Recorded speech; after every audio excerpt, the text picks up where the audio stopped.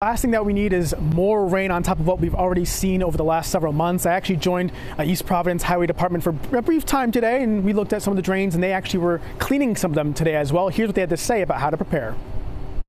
I've had crews out all day today cleaning catch basins, clearing the leaves off the top of the basins just so water. Water's going to be an issue with 3 inches of rain coming. Chris DeCecco, superintendent of the Highway Department in East Providence, says crews have been out all week as well working to clear drains, especially in the more common hard-hit areas. Although DeCecco adds there is a way residents can help. We asked the residents also if you can clean the basins in front of your house, it will help us out tremendously.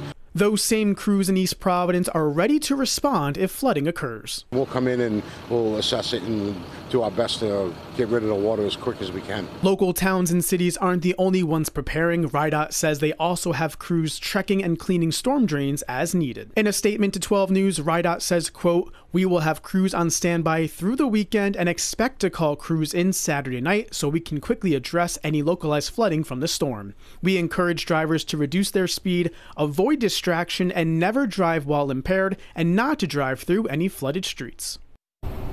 Now, if there's any good news that comes with the rain, it's that it's falling on a weekend, so traffic may not be impacted nearly as much. But still, if you see a flooded roadway, turn around and don't drown. For now, live in the weather yard, Matregrano, 12 News.